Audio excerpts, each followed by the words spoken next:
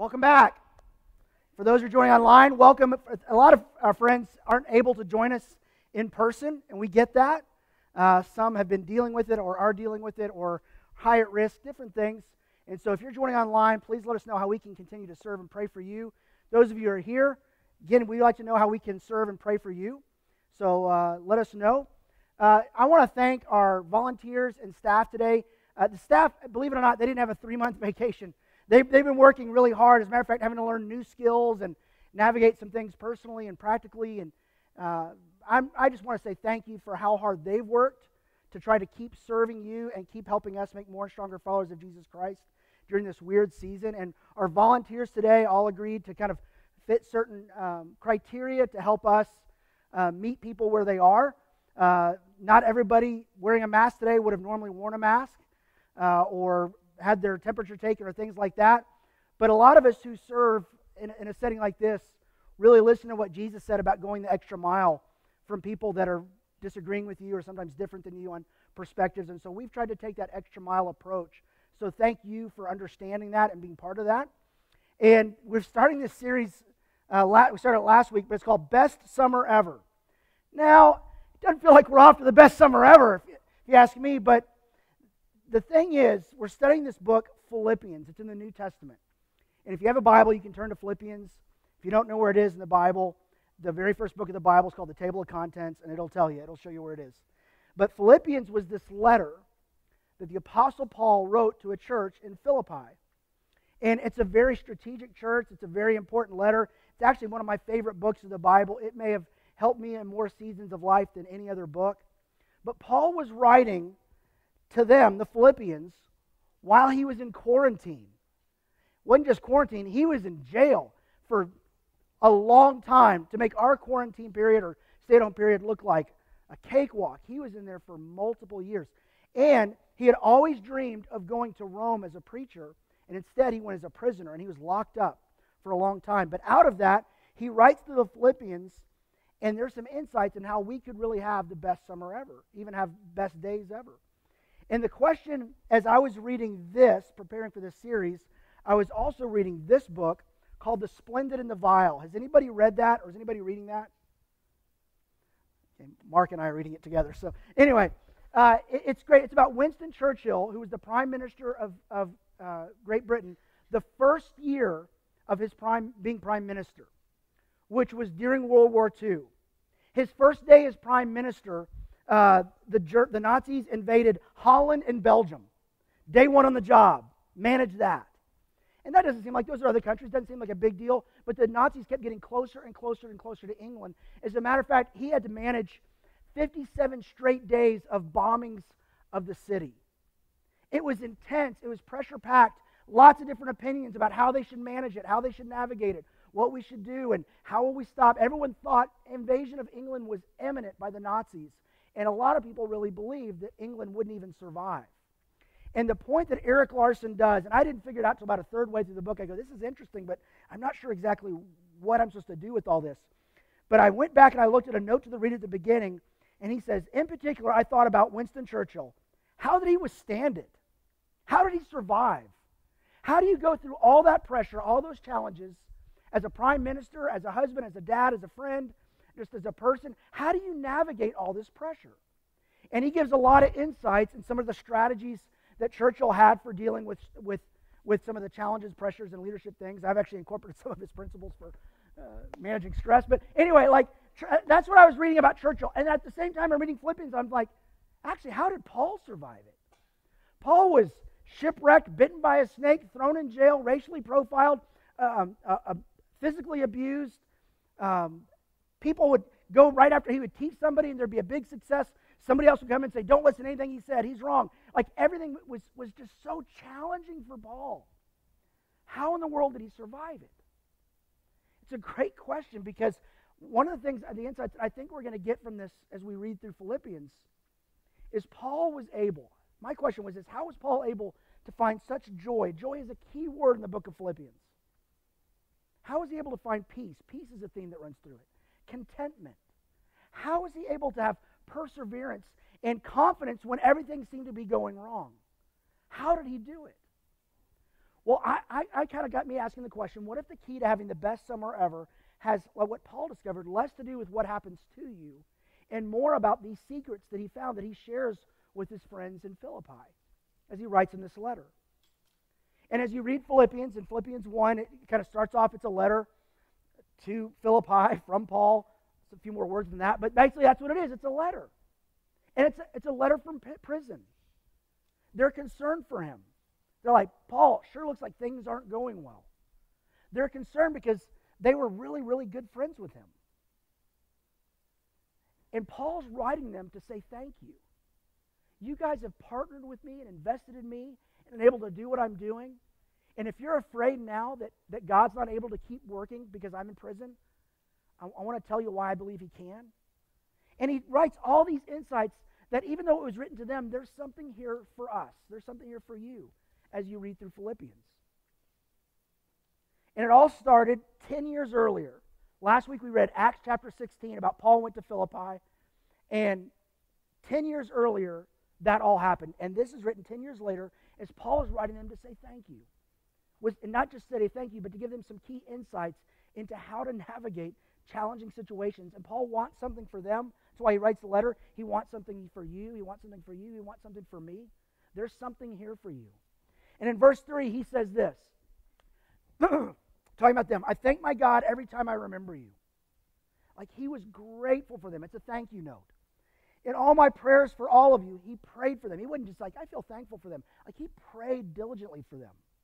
I always pray with joy. That word shows up so many times. Joy, rejoice, rejoicing. It shows up again and again and again. He had joy even though life might have led most of us to think there shouldn't be. He had joy because of their partnership in the gospel from the first day, 10 years ago, Acts chapter 16, until now. And then there's this very famous verse. Being confident of this, that he who began a good work in you will carry it on to completion until the day of Christ Jesus. And Paul has this confidence that God started something, that it's a good work, and he'll carry it on to completion. And he was confident in that. He was so confident. He believed that to be true. Whether he was in jail or out of jail, whatever was going on with them, he was confident. For them, the Philippians, he said, I've seen something. I'm confident that God started something in you and he's going to finish it. And he's done it with me and he's going to finish it. That was his confidence. And Paul knew something that was helpful when things aren't going well or when you think you're stuck. Paul knew that he could trust God to finish what he started. And for many of us, we may have read that verse before, memorized that verse, quoted that verse. It's a great verse. It's got a great promise. But it could be one of the most misapplied verses. It really could. And what happens is there's this idea of reading things in context to understand what it means. And it's this key word right here, partnership. He was confident because he believed all this to be true, but he knew it to be true because he saw it because of their partnership. There was this connection.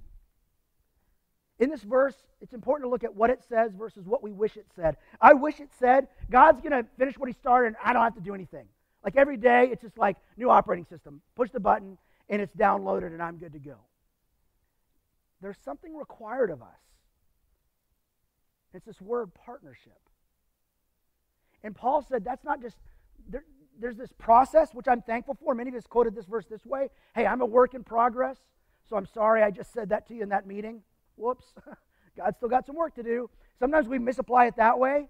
No, that doesn't excuse being a jerk to somebody. It doesn't excuse being unforgiving. No, God still has work to do, but it requires us to take steps of obedience. But God's the one who does the heavy lifting. God's doing a good work, and he'll finish it. But there was this process, but there was also this fruit that was evident. There was progress that he saw. He goes, I've seen it. The first day, it wasn't there. And now I see it. And here's the truth. I hope you really believe this. That if the living God, our living hope, is living his life in us and through us, it'll change us. How could it not? It'll change us. And Paul saw that process and progress because of this partnership. This word partnership is a Greek word, koinonia. The Bible was written in the language of Greek, And when we translate it into English, it can show up a lot of different ways. Here, it's the word partnership, koinonia, same Greek word that we see in chapter 2, Philippians 2, verse 1. So here is a partnership between Paul and the Philippian church. Here it says, therefore, if you have any encouragement from being united with Christ, any comfort from his love, if any, it's translated, common sharing in the Spirit. So this isn't between Paul and the Philippian church. This is between the Philippian church and the Spirit with God. This word koinonia, this fellowship, partnership, participation, community, it's a verse that has application between us and God, our relationship there, and our relationship between us and each other. And both of those are part of the process of how God changes us, where we see the progress of God making us more like Him. It's the same word, koinonia. It shows up, he uses it 3 times in Philippians. It's 19 times in the New Testament, in 17 different verses. 3 of them are in Philippians. The next was in chapter 3. I want to know Christ. Yes, to know the power of his resurrection, right? Like we sang, he's our living hope. I want to experience the power of the resurrection. The same power that rose Jesus from the dead, God says is living in you and through you through his Holy Spirit. I want to know that. And participation in his sufferings. Well, I don't know about that. I want the first part. I like that part, power of his resurrection. Paul counted it a privilege. Someone beat him because he followed Jesus. He said, that's a win. I don't view it that way. Someone ridicules him because of his faith. Someone challenges his faith. He's like, hey, the gospel is God's, not mine. I'm just telling about it. Here, when I participate in his sufferings, that's the same word, a fellowship, a relationship with his sufferings, a partnership by suffering, a participation. There's a community there with God because I'm going through some of the things that he went through. He said there's something about that, this partnership, that changes us. And it shows the progress. It shows the fruit. It's the same verse used earlier in the book of Acts when it talked about the first followers of Jesus, about how they were becoming more and more like Jesus as disciples. And disciples weren't just 12 guys who sat at the Last Supper and one of them got the boot. Like 12 disciples are anyone who follows Jesus and is a learner of Jesus, the early Christ followers. This is what described them in Acts chapter 2. They devoted themselves to the apostles' teaching, so they studied what Jesus taught, and to fellowship, same word, koinonia, fellowship, partnership, participation, community, to the breaking of bread, and to prayer. Like, that's what they did. As a matter of fact, the early church didn't exist in a building like this. It existed in houses. And the Philippian church, when Paul was writing this letter, they may not have been bigger than Live Oak. They may not have been bigger than this room right here, which is at best half full. Like, is it half full or half empty? Like is it, when someone gives you a glass of water, is it half full or half empty? I just said I ordered in sweet tea. That's not my order. So anyway, some are a pessimist, some are optimist. I'm just a difficult person. But so like this building, like right now, I don't know how many in the room, 150, less than that. The Philippian church was probably smaller than that.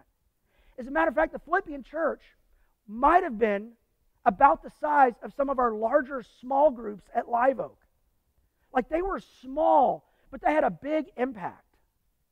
Their partnership, in Acts, it started in Jerusalem with these people that were gathering in homes, and then it kind of spread throughout the world. There was this fellowship, partnership, participation with each other and with God, and it changed them. And it really changed the world. Paul writes about how the Philippian church partnered with him later, and this is, if you have a Bible, turn to Philippians chapter 4. Yes, it was good for you to share. There was a partnership there in my troubles. They didn't just send a check. They were fully invested in his life. And they put themselves in harm's way as followers of Jesus and supporters of Paul. Moreover, as you Philippians know, in the early days, Acts chapter 16, 10 years earlier, when Paul goes to Philippi, and Lydia follows Jesus, the first follower of Jesus in Philippi. And then the Philippian jailer says yes to following Jesus, and his whole family follows. He goes, in the early days, when I set out for Macedonia, not one church shared with me. He had nobody partnering with him. In the matter of giving and receiving, there was a financial investment, except for you only. For even when I was in Thessalonica, you sent me aid more than once when I was in need. They were responsive to the needs they saw. for the Apostle Paul. They were partners. They were invested. That's why I love that Mark talked about how we celebrated being able to partner with a lot of different organizations and agencies and churches who are really doing good stuff right now that had need. We were able to do that because you partnered with Live Oak, and Live Oak partnered with them really well. There's something about that process that it changes us to become more like Christ as we surrender to serve and be obedient to what he asks. But it also shows the progress, the fruit of how God has grown us. So Paul wrote this letter, Philippians, to them. And we get to read it. It wasn't written to us. This was their mail. When I read Philippians chapter 1, it says, Paul and Timothy, servants of Christ Jesus. It doesn't say to Doug. It wasn't written to me. As a matter of fact, I don't know how many of us, if we had a map right now, could even show where Philippi was. I mean, that's how far removed we are from this. It wasn't written to us. But here's the thing we know about the Bible. It was written for us. And when we read their mail, there's some things that, well, that really doesn't apply to us. Like, I don't think God will ever ask you to go build an ark. That was something to Noah, right? So how do you sort out what's to us and what was just for them? It wasn't written to us, but it was written for us. When we read somebody else's mail, especially these letters like that Paul wrote, the first thing you want to ask is, what did it mean for them? Like for the Philippians, this gives us insight. Paul is thanking them for sharing in this partnership. It's a key word, partnership, that comes up a lot. Sharing comes up a lot. He was thanking them. So what did it mean for them? But then you always ask, how does it apply to me now? How does it apply to me now? So if you look at Philippians 1:6, you can't take this out of context of the whole letter because you might miss something. You can read this and say, well, I've got an excuse because I was a jerk today because God hasn't finished what he started. God's still got some work to do. Rather than leaning in it saying, I messed up, I need to confess that, I need to realize I was disrespectful to somebody.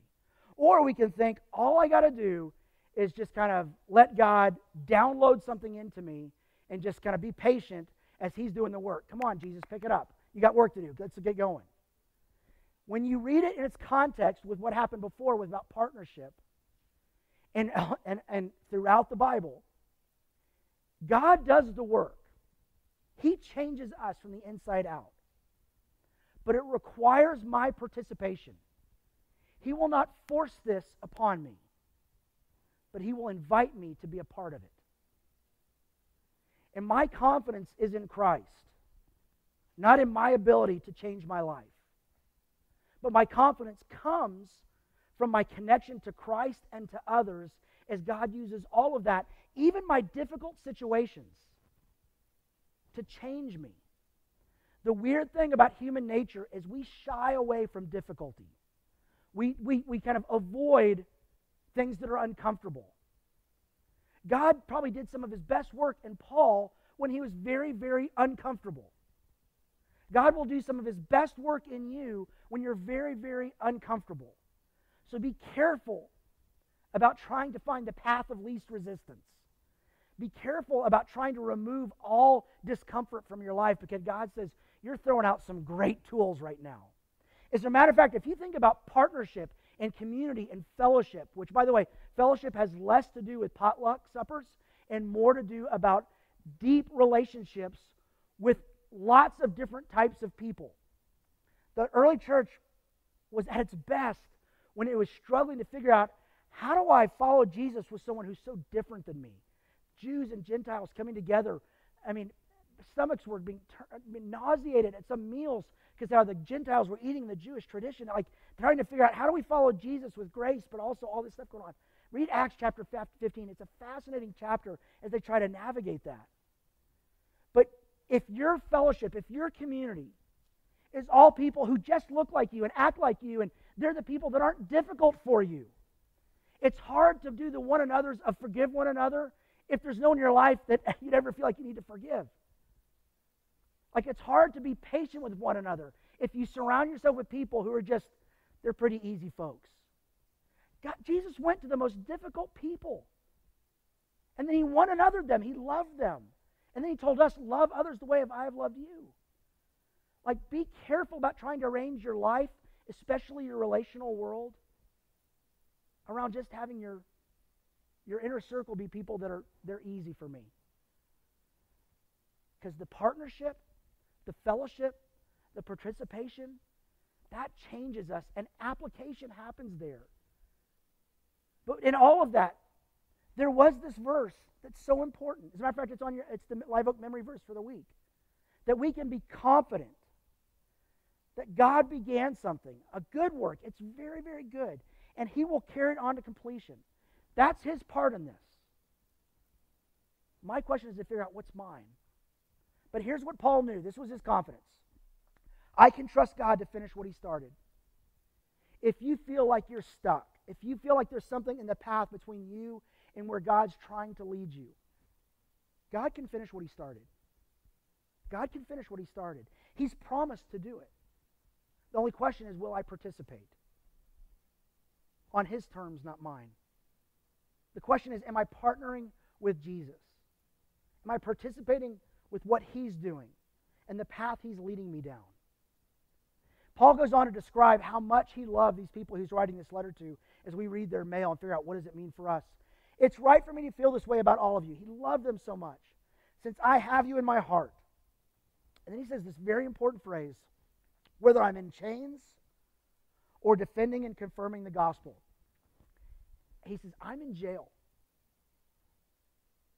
But I still love you. I know that you're with me, and I still believe God's doing what he promised. God can't be stopped. Nothing stops God from working. And he was writing in chains. He wasn't free. And he said, here's what I love about you guys. All of you share in God's grace with me. God can testify how I long for all of you with the affection of Christ Jesus. Paul said, something happened to me that day in my life that you can read about in Acts, where he went from being someone who was trying to imprison Christians and kill Christians and stop the church. And one day he's knocked off his horse. And all of a sudden, he has this interaction with Jesus that changes him. And then the rest of the book of Acts is Paul going to church, from city to city to city, starting these churches, being thrown in prison, being beaten up, shipwrecked, bitten by a snake, and all this stuff happens. And we think, man, Paul had a 180. He went from hating God to loving God, and nothing can stop him.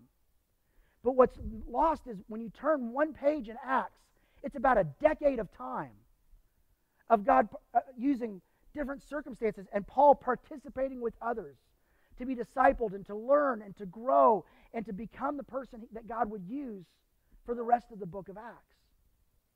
See, God's not finished with you yet. There's a process. And for all of us, he's got work to do, some more than others. But there's a process he's committed to. Am I? Am I committed to it? So much to the point where I'm willing to share in what God's doing and showing grace to people that I don't think deserve it? Am I willing to do it in sharing grace and investing in someone who by just supporting them could get me thrown in prison? I mean, there's all these things in their life and why he loved them so much. But back to verse 6. This is the key verse. That, don't take it out of context, but don't miss it. I can trust God to finish what he started. I can be confident that God started something, it's a good work, and he'll finish it. And he'll finish till the very end. Paul was confident that Christ was working in him and through them, in them, the Philippians. And he said, because I see that process, and because I'm seeing progress, I know I can see God's fingerprints that he's at work. Do you see God's progress in you? Because he promised he's going to keep working and moving you forward to become more and more like him. So if you're participating, you'll see the progress. Celebrate it. And celebrate it for what it is. It's God's good work, not mine. But it does require my participation. And in 2 weeks, we'll talk about this. Paul knew that nothing stops God from working. He knew it. This week, what I want to challenge you to do is to dig in Philippians, to read their mail. Read it at whatever pace you want. It's only 4 chapters. It's not very long. Some of you are doing the YouVersion Bible plan reading plan for Philippians called Choosing Joy. Engage in there and read it through. Think about what it says. Ask about what did it mean then, but how does it apply now? And as you do that and read and reflect and respond to Scripture, ask yourself, What am I going to do this week to partner with others? Who am I going to reach out to and invest in, like the way they invested in Paul, or the way Paul invested in them? Ask, how can I participate with what God is doing in the world and in my life this week? He is committed to your spiritual growth. Are you? He's the one that does the work, but it requires me to step into what he's doing. And what will you do this week to participate in the process for God to make progress in you? Be practical. Be specific. But realize that everything that happens to you this week, God says, I can use that. I can use that. I can use that for my purpose to make you more like me. It's a good work, and he's committed to carry it on to completion. Let's pray together. God, thanks that you love us. Thanks that you're for us, and you're committed to our spiritual growth. It's a good work, and it's yours. But you've invited us to participate. Lord, help us to do that. Give us wisdom of what that looks like. And in those difficult moments or with difficult people this week, help us to figure out what it would look like to be in fellowship with you and with them, to respond the way you would in those relationships. It's in Jesus' name I pray. Amen.